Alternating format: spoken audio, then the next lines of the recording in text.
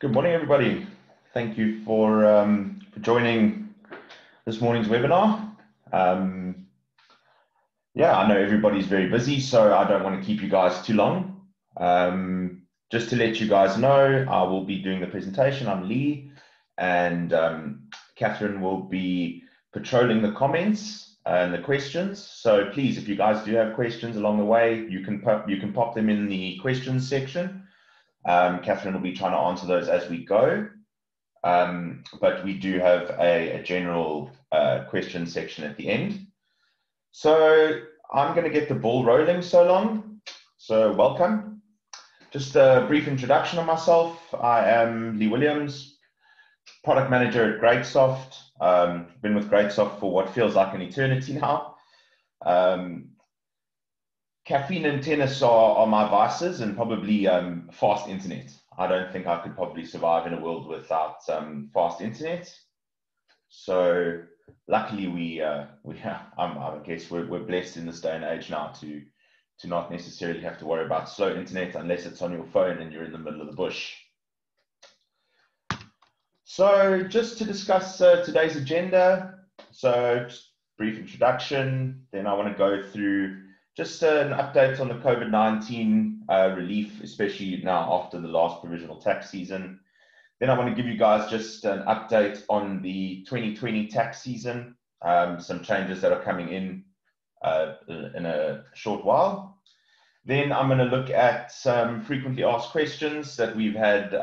We've just compiled a document on some of the most frequently asked questions.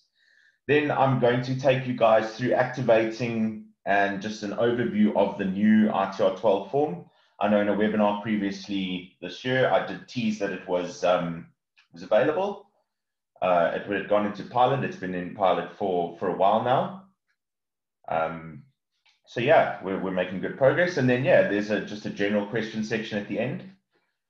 But before we get going, guys, I just want a little bit of housekeeping. So the webinar is being recorded and it will be shared with everybody afterwards. All the questions will be answered live during the Q&A session. If Catherine can answer them along the way, then that'll help. I have enabled the ability for you guys to upvote questions. So if you see a question you would particularly like answered when that question's asked, you can upvote it in the question and answer section. I've got 2 polls planned for today and a survey at the end. So I would really appreciate it if you guys would answer the surveys and the polls. They really are. It allows me just to get a little bit of insight into what people are thinking, what you guys are using, stuff like that. Please don't feel obliged to answer them, but ideally, it's a great way for us to get feedback from quite a large subset of people. We're over 100 attendees right now. We're clocking nearly towards 150 at this point. So I think it's quite a nice thing for this morning. So I don't want to take too much of your time, guys. So let's just jump right into it. So I want to start discussing the COVID-19 tax relief. So I'm not going to go over what the COVID-19 relief was. I just want to focus particularly on an issue regarding provisional tax and the COVID-19 calculation. So for those of you that utilize the COVID-19 calculation in GreatSoft, you may have been somewhat alarmed when you submitted the return to SARS and the statement of account after payment reflected a different balance than what was shown to everybody. So what we found was that there was a discrepancy between the SARS COVID-19 relief and the GreatSoft relief. And what we did after some investigation, some eagle-eyed viewers that are on the webinar today, and some interactions between site and SICA, was that SARS was disregarding foreign tax credits and PAYE payments in their COVID-19 calculation. So what I've done is I've just popped 2 examples up for you to see. And you'll notice in the first one, we've got the taxpayer estimate we've got the COVID-19 relief and a payment due. What we found was that, yeah, SARS had excluded the FTC and PAYE. So it took us quite a few little rigmaroles. It did only unfortunately get resolved after the provisional tax submission. But what you guys can do is, for any clients of yours that did have the COVID-19 relief that you were looking to claim at, and you found the statement of account to be incorrect when they made the payment, you can go and redraw those statements of accounts, and SARS have now correctly handled the COVID-19 relief. They have gone and unilaterally redone the calculation, so you guys will be able to now go and get that relief. There should be no underpayment penalties or anything like that. If you guys do have examples of that, you're welcome to send those along to us. We can investigate those and see, if we can possibly get you guys an answer on what's happened in your scenario. So I'm going to start here with our first poll for the day. And it pretty much just relates to your current GreatSoft usage. So if you guys wouldn't mind answering the poll that's just popped up on the screen right now,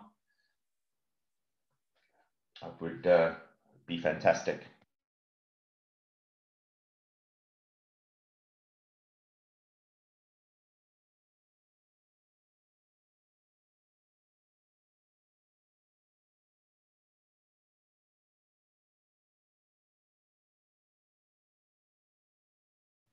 Cool. I see the answers coming in. We are at about 80% of people have voted so far. Thank you. I appreciate feedback.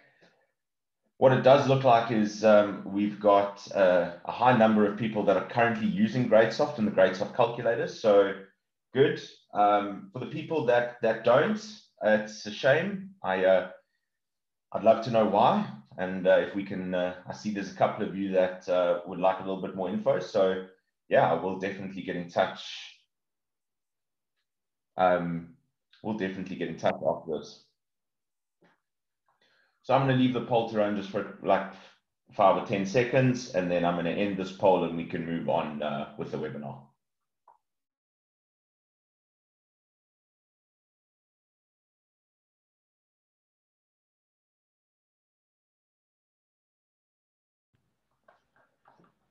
Cool, guys. Thank you for the guys that voted. So just to give you a summary of the poll, we got 74% of answers said yes, you currently do use the GreatSoft tax calculators. 17% said no, and 9% said no, but I'd like more information. For the no and no, I'd like more information. I'd really like to to have a discussion with you guys, see how we can get you guys using GreatSoft. Cool. So if we move on, I'd like to move to the next item on the agenda, which is 2020 tax season changes. So as you guys will know, we are an independent software vendor. That allows us to pretty much create our own tax calculators, and we can then offer this to our clients. What it also does is that we get SARS changes in advance. So we are not done for the year with the changes. We've got changes coming up for quite a few things, actually. So if I'm going to start with the first round of changes, which is IT14s or company tax changes. These will go live on the 4th of December. So there's 3 new questions that will deal with special economic zones, 8 new questions that will deal with acquisition transactions. The Solidarity Fund donations source code has been added in, a few adjustments to the tax computation regarding VCCs. There's also industrial policy projects linked to special economic zones, doubtful debt allowances. And then there is now a limit, completing a maximum of 20 VCC investments for a company. And then there's the addition of an exclusion rollover column in the foreign capital gain section. So all of this stuff is targeted for go live on the 4th of December, which we are currently working on now. I've got the team head down, running full speed at this thing. So yeah, so that's the company changes. The next thing we've got individual changes. These will also go live on the 4th of December. And this relates to not massive changes. We've already had our big changes for the year. I don't think we need to rock the boat anymore. But yeah, SARS interest found in the investment income section will now have a drop-down menu that will allow users to select either income tax or VAT. So I think it's SARS just aligning the 3 returns, and then of course the Solidarity Fund donation source code of 4055. So you'll see the Solidarity Fund is a common thread throughout all the changes that are coming out on the 4th of December. And we are, yeah, as I said, actively working on those now. And it wouldn't be a full Monty if we didn't have trust changes. So again, we've got the Solidarity Fund, 4055, and then just the section 11J that will be introduced to trusts. So the 4th of December, it seems, is going to be quite a busy day for SARS. That is the targeted go live date. That is the day that we'll be releasing our December update. If there are any delays from SARS, we'll communicate that out to everybody and hold those back. To let you guys know, last year we had the same changes planned for the 4th of December, and these were postponed until February, the company changes. So yeah, let's hope that it is a very difficult time for changes to come out, especially with people going on leave and stuff like that in December. But yeah, that is the current targeted date. We will be putting together documents on all the changes. If you guys would like to get your hands on those, you just please need to let myself or Catherine know, and we'll be happy to share that with you. Cool, guys. So I want to move on to one of the main topics for today, which is tips, tricks, and FAQs. So I'm going to leave the tips and tricks out.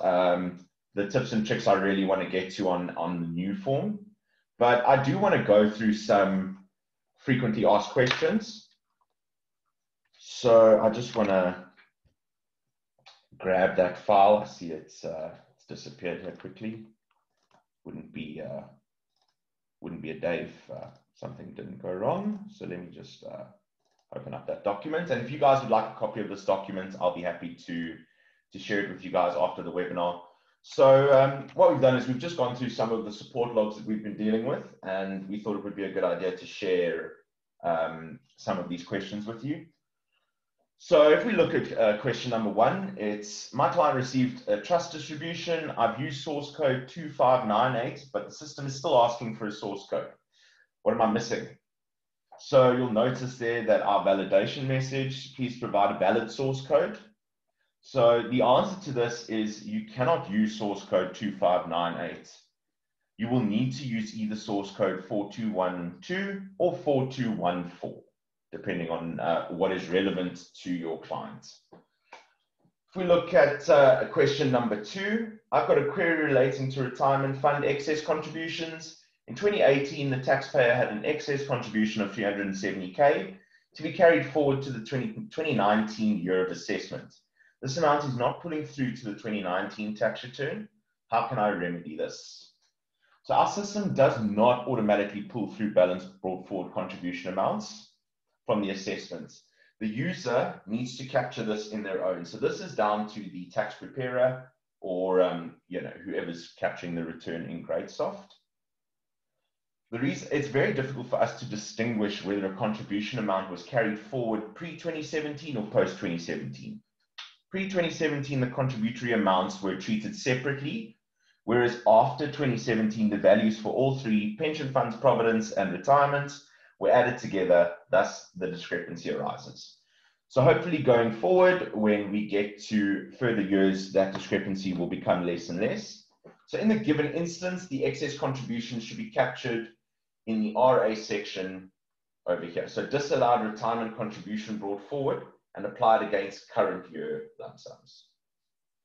Okay, if I move on to our third question, My client immigrated overseas and ceased to be a resident during the current tax year.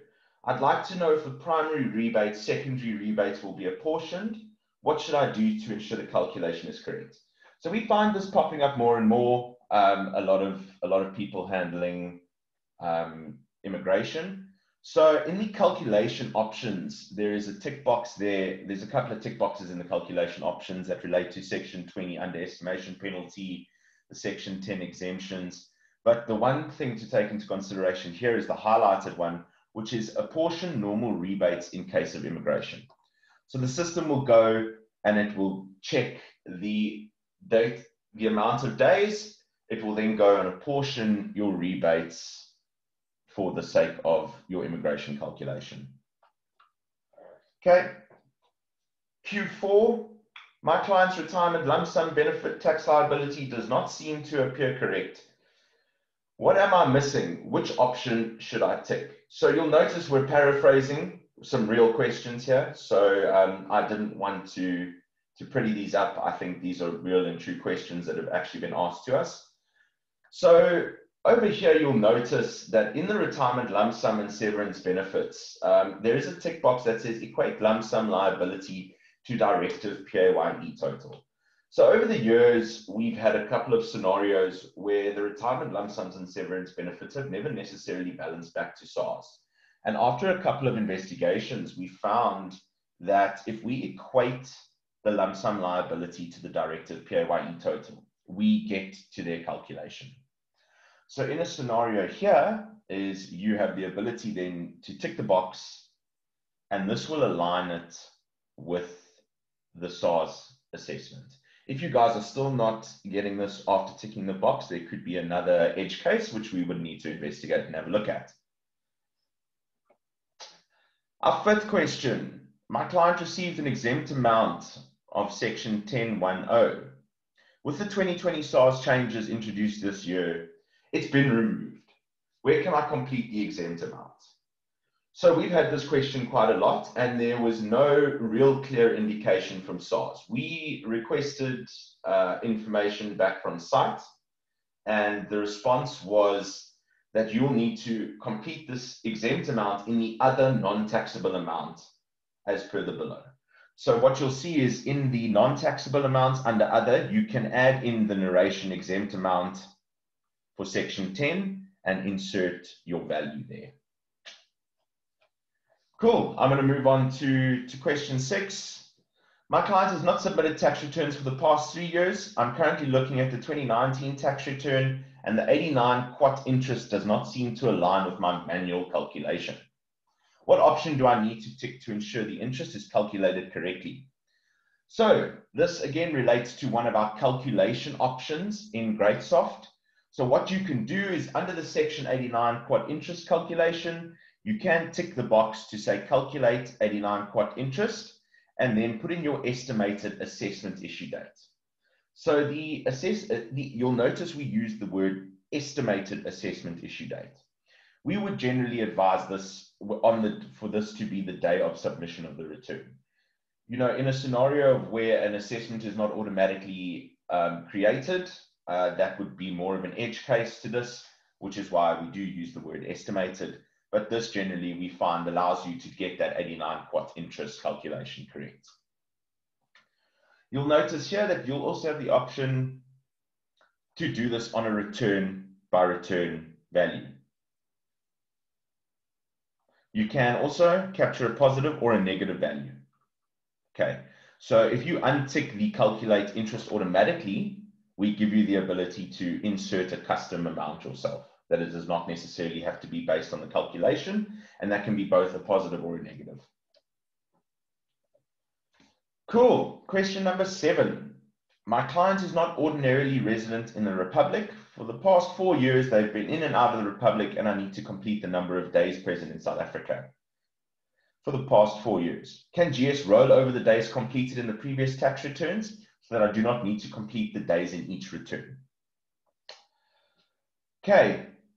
You'll notice here that we've got some highlighted sections.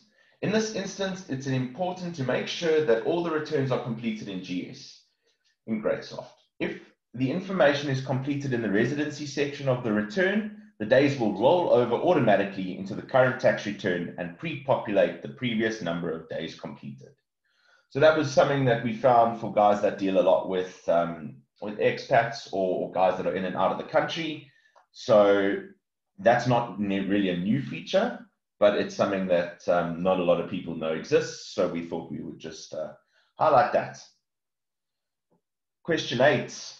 My client paid his own medical and paid 2 separate medical schemes for his 2 children who are currently in university. How do I complete the medical contributions in GreatSoft? Do I lump all medical scheme contributions together, or must I complete 3 different sections in the return? So you will first need to tick yes to the question, did the taxpayer incur or pay any medical expenditure where they are the principal or main member. So once you tick yes to that question, you'll need to tick yes to the next question, which is, did the taxpayer pay any medical expenditure in respect of any immediate family member who is dependent on the taxpayer or family care and support? Okay, once this is done, in the medical deductions section, you can ensure you complete the fund main member information, and then in the fund dependent section, include the number of medical schemes which the taxpayer paid the contributions. Follow the prompts and complete the section as required. So if we go down, we can have a look here to see fund dependents. We can then go and say, indicate the number of medical schemes, so 2, and you can then go and select the medical scheme to complete the relevant section. Question number 9. I ran into a problem while completing the 2020 return for a client with interest from a lot of different accounts and banks. There seems to be a limit to the number of entries that can be added into it in addition to the pre-populated entries. A taxpayer or tax preparer is only allowed to show the top 10 investments in a specific tax year as per the new SARS rules. So this is something that I know a lot of people have queried, is if the taxpayer has more than 10 accounts for investments, the user will need to add all the other accounts and place the aggregate value in the 10th row.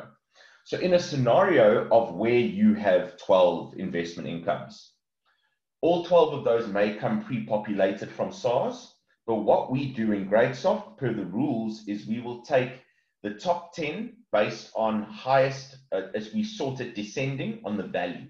So your highest number will be listed first, going down to your lowest number, up to number 9. So number 9 will be, number 1 to 9 will be your pre-populated rows from SARS. After that, the 10th row will be editable by a user, but it will be the sum of the 10th row and any other rows after that. And this applies to all schedules in the investment income section of the return. So you'll notice we highlighted all of them here, and we follow that same logic across all of them. Now the last question, and this one is something that I know, never mind the top 10 or top 20 limits on some sections, is the pre-populated data that comes from SARS is incorrect.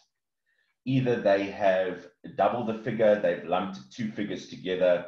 We've had quite a few instances of this. So according to the ISV rules, we are not allowed, a user is not allowed to edit a SARS row. And up until this point, we've pretty much followed those rules explicitly. To remedy that, you would need to go to the institution that provided SARS that information. So it could be a bank, and they would need to submit a correction to e-filing. Once they've done that correction, you have the ability then to refresh the return on SARS, and you can then refresh that down into GreatSoft. And we will purge the incorrect row, and we will bring in the new SARS rows.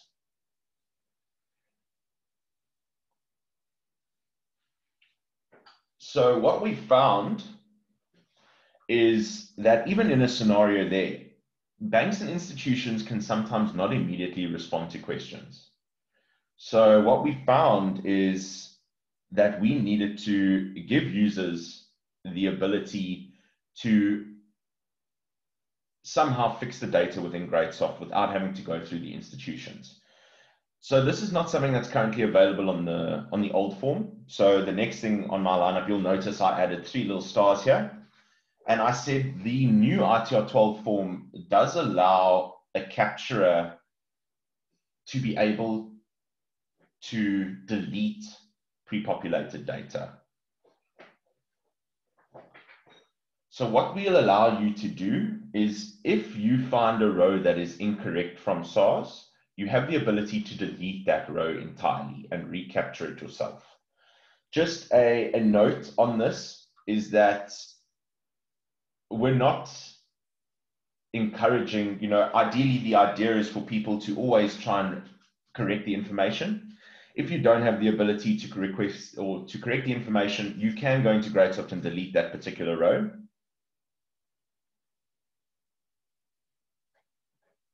Then we have to, then we allow you to delete it. So in the new return, which I'll take you guys through now, we're now at the end of the FAQ.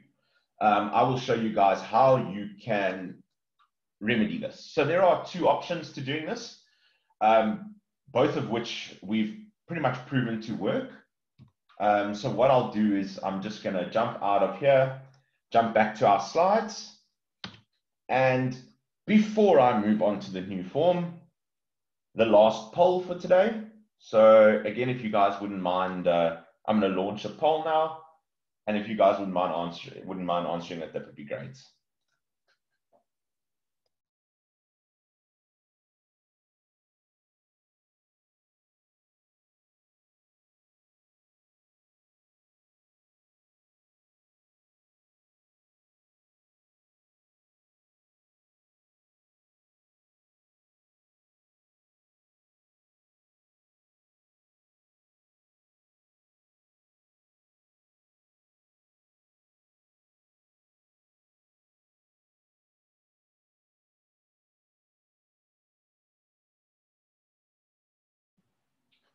Cool, guys. We're sitting at 77% of people have answered. Thank you. 79. I'm going to leave the poll to run for another 15 seconds. And then I'm going to close it out and we can move on.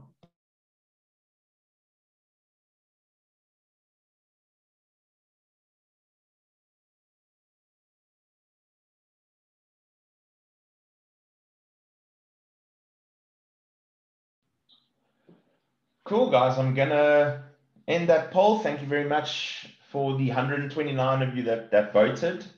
To share the results with you, do you use the GreatSoft Trust Calculator module? We had 41% of people answer yes. We had 47% of people saying no, and 12% of people saying no, I'd like more info. So yeah, for those of you who didn't know, GreatSoft, we have calculators for both ITR 12, 14s, and trusts. Our trust calculator, I believe, was released officially in August of 2018. It is an additional module in GreatSoft, but it does allow you to do full trust calculations and submissions to SARS e-filing via GreatSoft. Cool, guys. So I want to move on to the highlight for me today, and it is to officially announce the release of the new ITR 12 form in GreatSoft. It has been in pilot since July. I'm going to just thank all of our pilot sites for the wonderful feedback so far. I know a couple of guys on the call are already using it. We have been extending our pilot process, and we're at the point now where our release coming out in a couple of days from now. So our November release, which will be early November, I'm very confident that everyone will be able to go and switch on the new form and enjoy the fruits of our labor. So to give you guys an indication, about 3 years ago, we identified that the ITR 12 form for guys that were working remotely was just not performing as we wanted it to. We also found that technology, we started writing these forms 5-6 years ago. So what we've done is we have now started with the ITR 12, and we will move on to other forms as we go along. But what we've done is we have completely rewritten the form in new technology, focused around usability, focused around performance. And our goal for V1, which is where we're at now, was a like-for-like replacement to be able to give you guys the same calculation, the same feel, and to maybe add some bells and whistles. And we're going to take on this and we're going to build on it. So to activate the new form in GreatSoft, you will need to activate a system option. So our system options are located in the top right-hand corner under system options. If you don't have access to system options, you are welcome to contact either your GreatSoft administrator. They will have access to the system options, or you can contact GreatSoft support and we'll be able to assist you with activating this. Just note that when you do activate the form, it will be activated for everyone that does ITR 12 returns. To activate it, when you open up system options, you can expand e-tax, you can expand tax calculator all, and if you scroll down, there's a new option here that says enable access to new ITR 12 form. Okay, so you'll see mine's flagged as yes. And what this will do is once you flag this as yes and you come into the ITR forms, if I go and search for my client, no accessing the form doesn't change, but when you click on the form, you'll notice that instead of popping out into a pop-up, we open into a new window and the fun now begins. Okay, so this is the new ITR 12 form. So this is based on brand spanking new technology. It is completely scalable, so it will work on mobile, on small screens. We've also added some nifty features to it. So if we just start at the left-hand side menu bar, you can search for a particular section. So if I start typing in CAL, it will filter the menu bar to a particular section. We've also got a thing here that says only show me the incomplete sections of the tax return. So you can hot filter like that. For guys that want to filter alphabetically, you can filter alphabetically. You can also auto hide the menu bar. So that will go and it'll replace it with a little menu bar over here. Or you can just click the hide option and it will then just pop out and pop back in. Okay, something to notice is that if we go to the preferences page, each time you tab through the form, you'll notice a little green guy will pop up here that says save automatically. This is saving your sections on the fly. You'll notice there's very little sign of processing or waiting. Our key thing here was to provide a great user experience, but also allow you the ability to capture faster. Something we've also enabled is there's a button here called autofill. So what I'm going to do is I'm just going to unanswer some of these questions. So you'll see these 4 questions here I've now unanswered. And you'll notice that on the left-hand side, we've got a little red bubble showing 4. So what that is each section, we validate each field. We know which are the mandatory fields that you should be capturing, and we alert you to sections that are incomplete. So one of the key things with the autofill was that once a return has been retrieved from SARS and it is in the processing state, you would have got your pre-populated information and you can go and you can answer only the questions that you want as yes. So again, I'm just going to come here and I'm going to just untick all of these no's. And what the autofill will do is when you click autofill, you'll notice it'll automatically populate any unanswered questions as no automatically. Okay, so this is limited. It is actually available in the old form, but the button is not as prevalent as on the new form. So if we move along, you've got the same questions. If we look at the top control menu bar, so the first button here, if you hover over any of them, we've gone for a new icon pack, a new look. Your first button here is your validate button. You've got your save button, and then your thumbs up and thumbs down. So I took a little play from the guys over at Facebook and social media here. to be able to show you guys. So if you'd like to progress this return through the workflow, you can use the thumbs up. If you'd like to send it back, you can use the thumbs down. What we've also got is we've got a universal search. So let's say, for instance, you wanted to search for the word, let's go.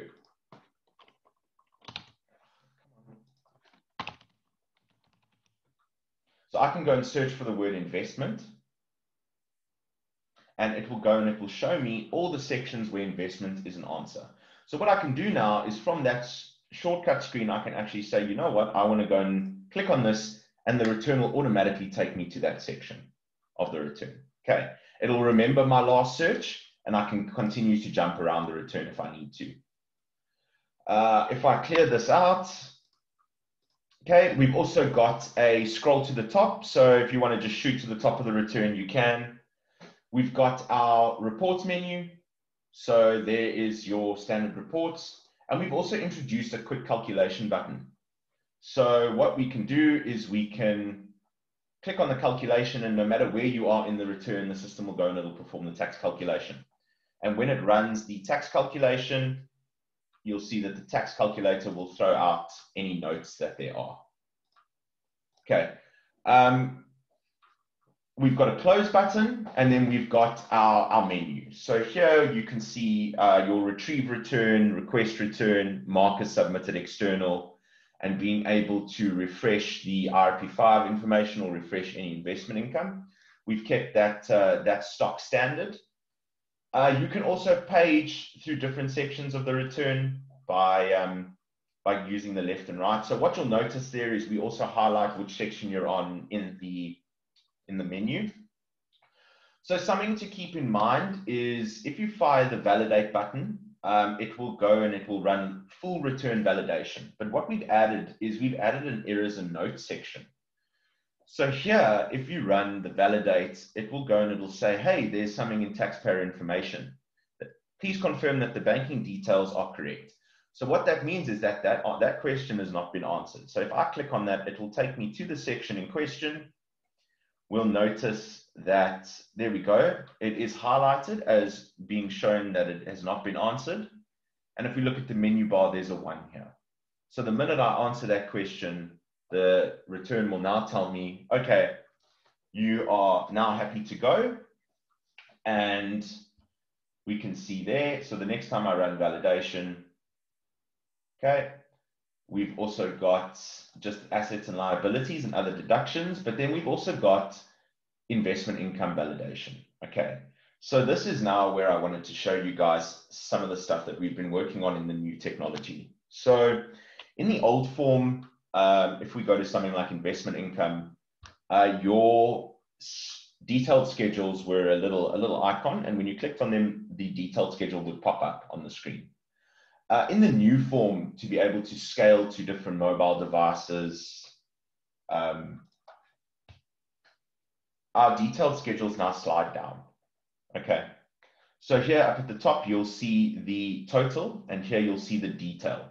And what we've done is we've also added in a little legend, if I can refer to it, as at the bottom. So here you'll see e-filing read-only rows. So these rows I cannot go and I can make changes to, because these are rows that were pre-populated from SARS. You can go and you can add a row, and you'll see that we immediately add in a row here. So I can say,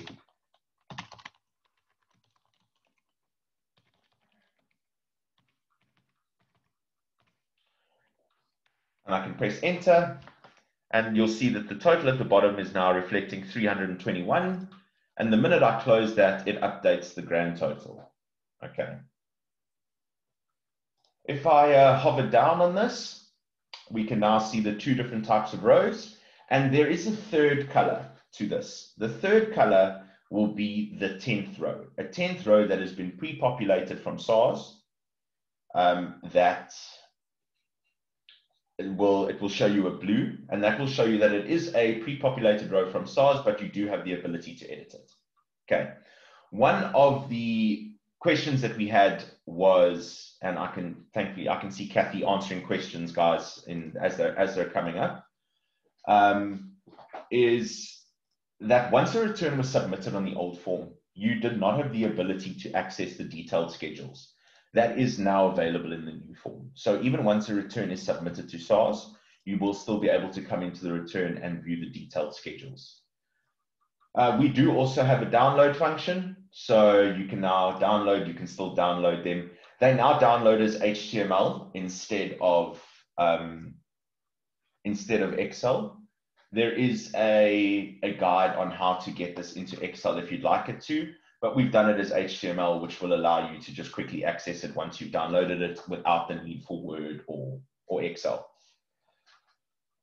Okay, another key thing, and this was something that I registered in the frequently asked questions, was pre-populated data from SARS. So we have always allowed users on IRP5s. You cannot edit an IRP5 that's pre-populated from SARS, but you do have the ability to delete an IRP5 that has been downloaded incorrectly or the information is incorrect. We've now introduced the same logic on the pre-populated line items from SARS. So if we take local interest, you'll see here the e-filing rows that are indicated by this little legend over here, but we've now enabled the delete button. So I can now go and I can delete that particular row, and it will now allow me, I've now only got 3 rows of pre-populated data. So you can now go and add a new row as a user captured row. SARS will not know whether it's a user captured row. This is just purely for GreatSoft to be able to show you internally on the return what rows you can edit and what rows are user added rows. So I can now go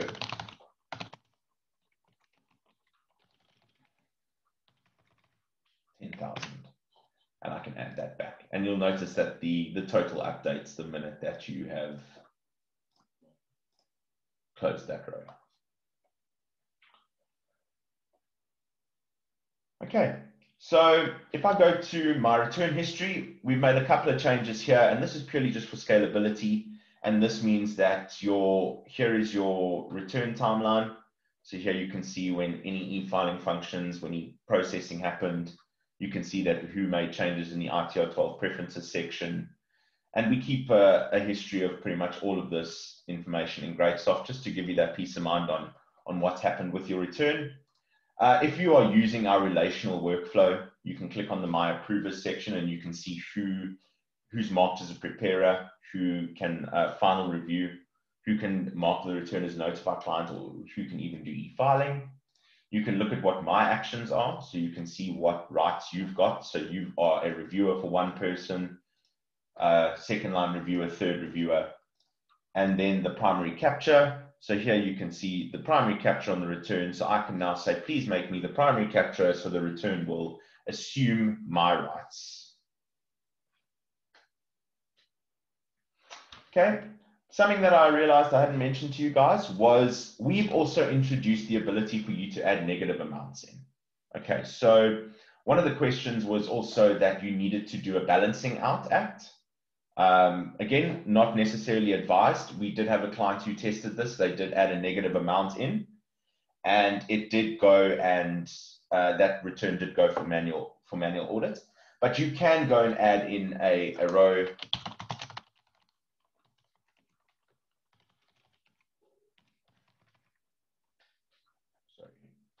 correctly,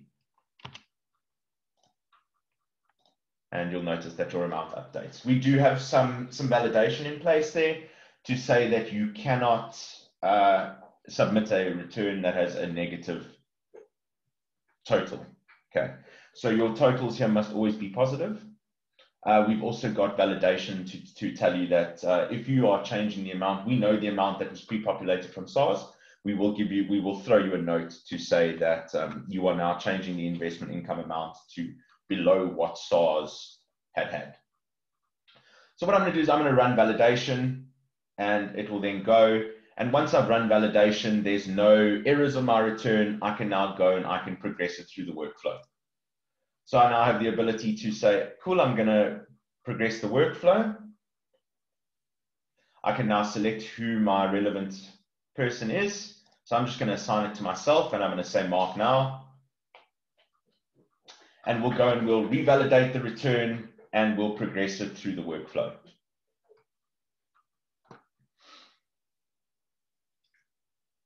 Okay, it's going and it's performing validation to check that this return will submit. There is a system setting in GreatSoft that asks the return to check whether it will meet SARS validation or not. So we have specific validation, and SARS also has specific submission validation. There is a system setting to enable that SARS validation throughout the entire process. So instead of getting to the point of submitting the return, you can fail the validation even before here. So you'll notice now the return's locked because it is ready for review. So I can now go and I can advance this. You'll see it's now review 1 started.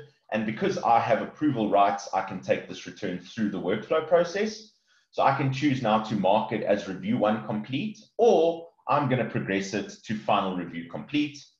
I'm going to send it back to myself again, just because I want it for the purposes of this. So it's now going to go, it's going to save any changes that I've made, and it's going to progress me through my workflow. What you will notice is that we've now got a couple of different guys. So the next status after final review in the relational workflow is client notified. So you'll notice that the client notified button, this is purely just a status button. This can be activated. And we've also got a security token for what we refer to as overseer.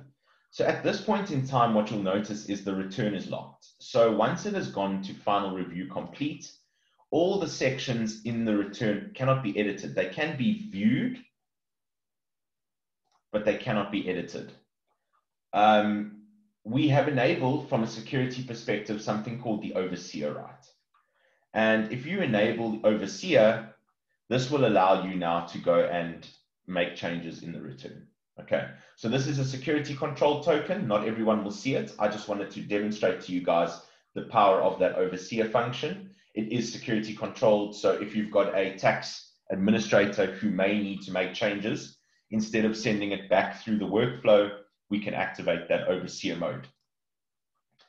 While I'm here, I did see a question that popped up about, can you go directly to finalize the return? So the workflow that you see in this return is based on what your system is set up to do. We've got 3 possible options, which is review by relationship, which is the one I've got active here, which is that you can build a spider web. So you can say, I'm Lee Williams, but Catherine can only review my returns, or you can pick the person who you want to do at that point in time. You can then go, or you can select someone. So if someone's off ill, you can go and select a different person in the workflow chain. That is if you've got relational workflow active. If you are not using relational workflow, you've got the ability to just, once you are happy with the return, you could click the straight finalize button. So I'm just going to send this return back to myself. And after client notified,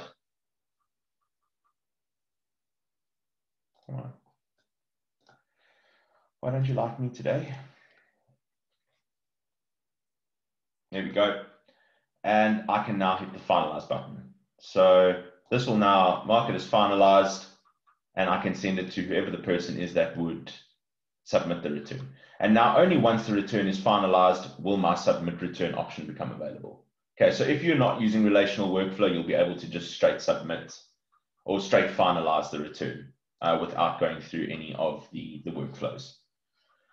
Okay, so that is in a nutshell the new form. Again, as I said, it can be activated right now in your current version of GreatSoft.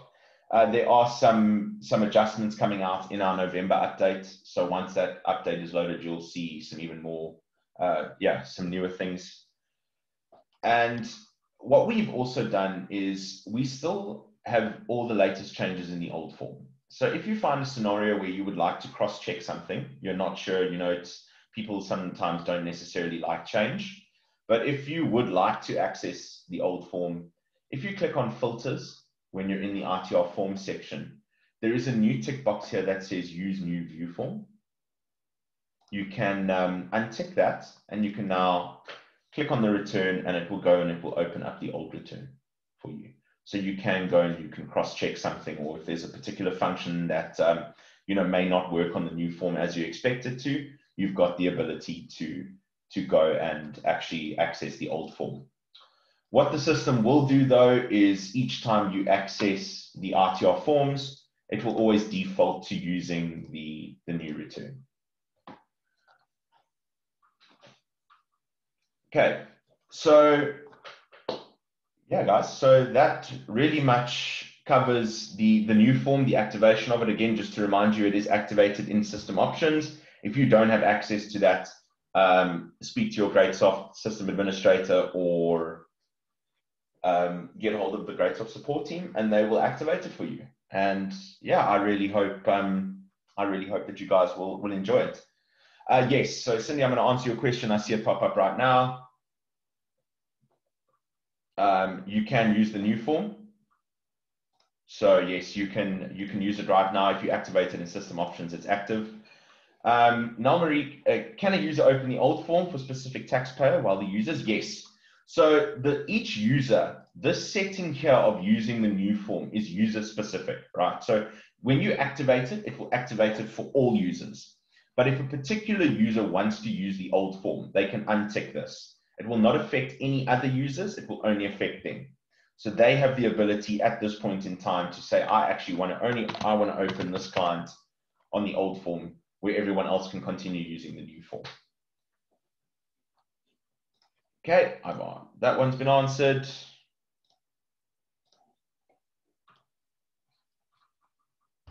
Cool.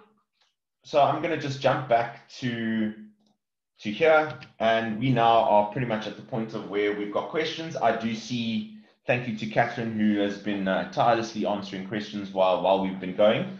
So we're really sitting with 3 open questions right now. If you guys have got more, we can do that. So Saveshni, once the return is submitted to SARS, we need to print preview in order to see details of interest earned. Is there an easier way to do this? So Saveshni, you will now be able to access on a submitted return. So if I go and look for a return that is marked as submitted. So here we go. This Beta Naomi is marked as submitted. I opened the old form. Whoopsie.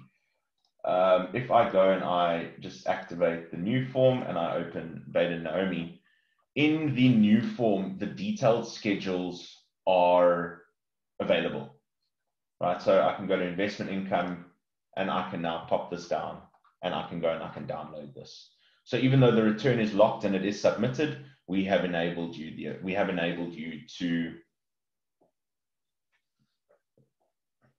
be able to view that. Okay, so that yeah. Marlene, I've noticed something here. So Natasha, sorry, let me just how is interest paid shown on the tax return? Oh, sorry, I see the questions jumping around. So your interest paid would show up on the old form and the new form as they previously did. Natasha, I think we can take that one offline so I can just understand fully what your requirements are there.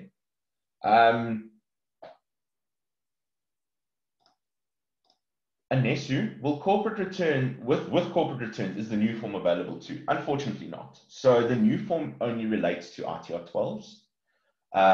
As I said, we rewrote it from the ground up, so it has taken us about 3 years to get here. We've learned a lot of lessons along the way, but we are going to look at rewriting our next thing now. Once we finish with the current RTR 12 project, will be to start looking at rewriting the corporate return. And then after that, we'll look at trusts.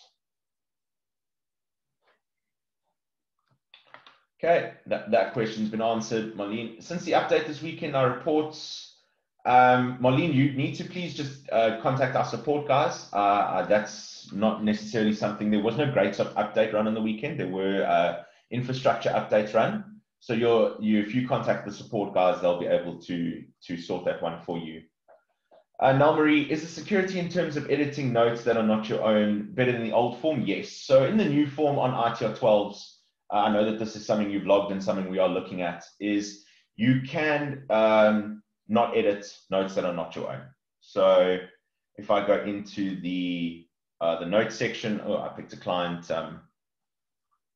oh, I picked a client that doesn't have notes, but you cannot edit notes that don't belong to you. So let's just check org 001. I know I was working on one of these when I double checked it. Yeah, so here we go. So here you can see posted by supervisor. So I cannot edit or delete these because I'm logged in as myself, Lee Williams, and I can only edit or delete those. Okay. Makia, so to enable the new form, I'm just going to run through that again. You'll go to system options. If you don't have system options, you need to just contact your administrator or contact GreatSoft support. And you can go to e-tax, tax calculator all. And there's an option here that says enable access to the new ITR 12 form, and you can flag that as yes. Okay, guys, that pretty much concludes today's webinar. So one, I'm going to, Ayanda, I think the new form does not relate to ITR 14s, but yeah, please just send that to our support guys on that uploading of docs, and they'll be able to assist you. Yeah, I wanted to just say thank you to everyone who joined today. I really hope that you'll find benefit in the new form. If you guys, I would really appreciate when you leave the webinar to answer the survey. It will just guide me on what our users are looking for out of the system moving forward. And yeah, if you guys want to join our user groups, or just want to discuss the best way to use GreatSoft, please reach out to me or Catherine, or to both of us. And yeah, thank you very much, and enjoy the rest of your day.